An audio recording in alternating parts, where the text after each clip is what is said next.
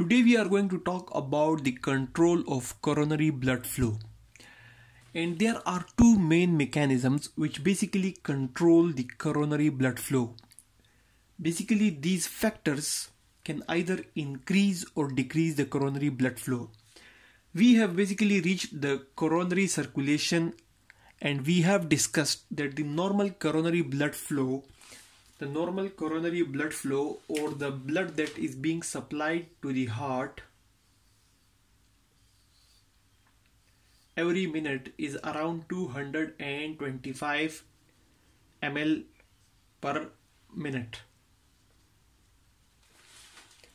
The normal blood flow to the heart, or the coronary circulation or the coronary blood flow that is being supplied to the heart, the blood that is coming to the muscles of the heart, is around 225 ml per minute, and this blood is being supplied by two main arteries which we discussed as the right coronary artery and the left coronary artery, which are RCA and LCA.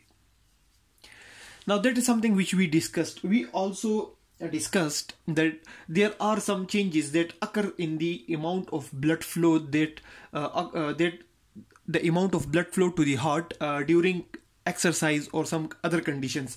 Similarly, we discussed that the amount of blood that is coming to the muscles decreases in the systole and then increase in diastole, then decrease in systole and increase in diastole, because when the muscles of the heart contract, the blood vessels in the heart get compressed, and so the blood flow decreases and then increases. Now, when a person starts exercise, or when the sympathetic systems get activated, or any other factors come into play which increase or decrease the metabolic activity of the heart muscles, when the needs of the body increase, or the needs of the body and the muscles of the heart decrease, then what are the factors? Then how the blood flow or the coronary blood flow is controlled? So the two main factors are the local factors and the nervous control. Now the local factors basically, they are the local factors because they act locally. They act at the level of the heart. Now the most important factor in the local factors that play an important role in increasing the coronary blood flow is the decrease in oxygen. The decrease in oxygen. Whenever the needs of the body increase, whenever the need for blood or the need for nutrients in the body increase, for example in exercise, or due to any other factor, the metabolism has increased, then the heart has to pump more blood so that it can fulfill the needs of the body. If the heart has to pump more, then the heart should also be given more blood, or more blood should come to the heart, because the heart muscles also need more energy for more contraction and more rate. So whenever the heart starts pumping more blood, or it starts contracting at a higher rate, the oxygen that is present in, or the oxygen that is being supplied in the normal blood to the heart, it decreases. The oxygen decreases. Now, due to the decrease in oxygen, there are certain vasodilator factors formed.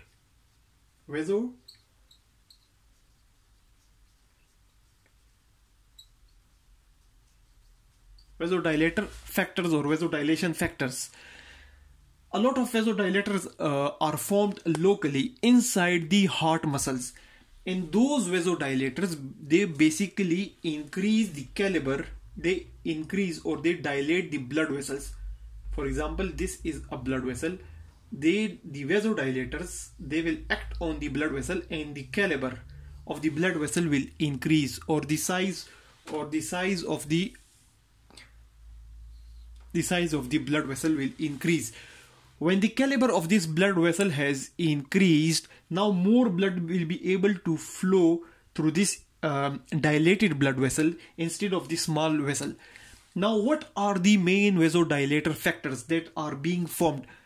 Now, the main mechanism is the oxygen, the demand, basically the decrease in oxygen. The decrease in oxygen at the level of the heart muscles increases the demand for oxygen. So the decrease in oxygen leads to the formation of vasodilators, and the most important vasodilator are adenosine. Adenosine is one vasodilator which basically helps in dilating the blood vessels. So when the vessels are dilated, the amount of blood that is flowing in the dilated vessels increase, so the blood flow to the heart increases. So adenosine formed due to the decrease in oxygen is the most important local factor, or a factor which is acting locally at the level of the heart, not coming from outside the heart or not coming from the body or the brain, that helps in control of the coronary blood flow. Now, other important factors. Now, adenosine may not be the only factor. Other factors which helps in increasing the blood flow, which helps in the vasodilation, they are potassium ions, carbon dioxide, and hydrogen peroxide. Hydrogen peroxide. There may be other factors as well, but the important factors are decrease in oxygen, which leads to the formation of adenosine, potassium ions, carbon dioxide, and hydrogen peroxide. So the hydrogen peroxide, it's not the hydrogen peroxide, rather it's the hydrogen ions. It's the hydrogen ions. So hydrogen ions, potassium ions, carbon dioxide, adenosine, and decrease in oxygen. These factors basically, these are some of the factors which control the coronary blood flow, and they control the blood flow locally, or they are the local factors because they are formed locally inside the heart muscles. Now, apart from the local factors, there are nervous factors which increase or decrease the coronary blood flow. Now, the most important nervous factors are the innervation of the heart muscles and the coronary blood vessels. We know that from the brain, this is, for example, this is the brain, and from the brain some nerves are coming, especially sympathetic nerves and parasympathetic nerves. They basically innervate the blood vessels directly, and they may activate the heart muscles or increase the metabolism of the heart, and they may increase the blood flow in the heart indirectly.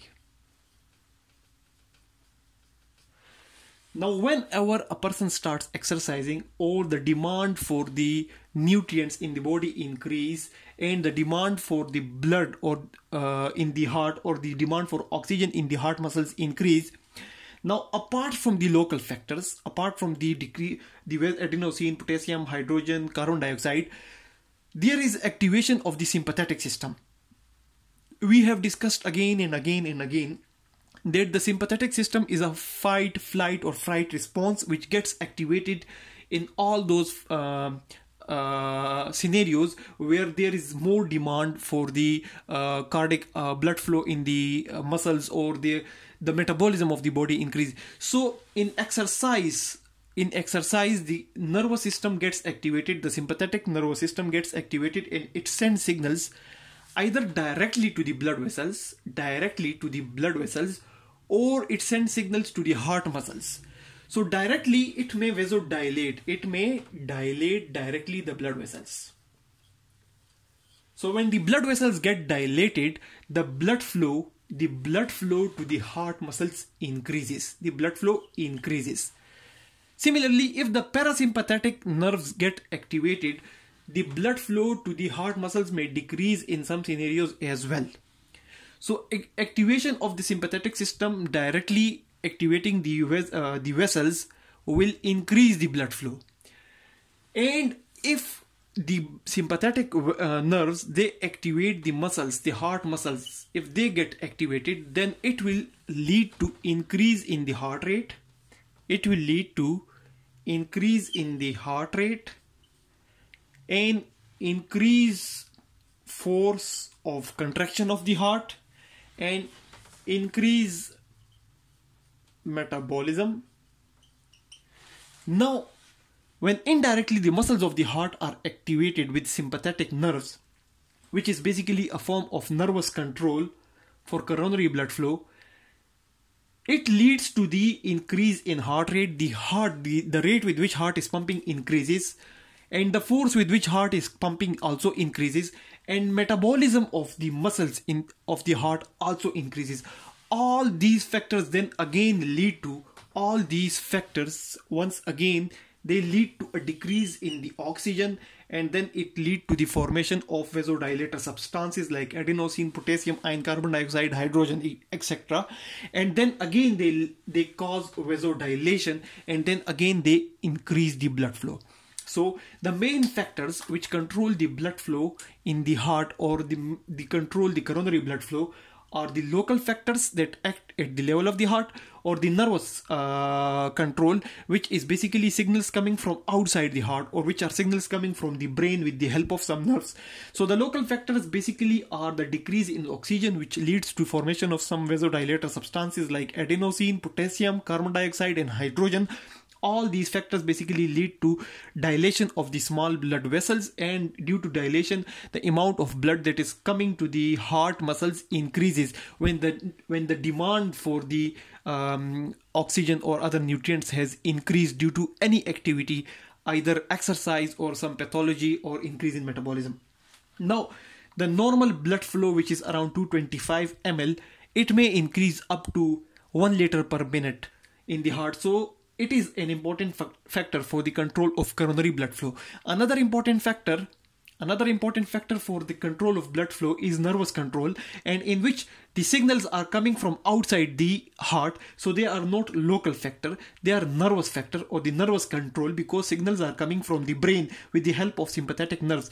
These sympathetic nerves may activate the blood vessels directly and dilate them. They may directly dilate the blood vessels, and the blood flow may increase, or sometimes it may decrease as well, because the parasympathetic nerves, they may decrease the caliber of the blood vessels, and the blood flow may decrease as well in some certain circumstances.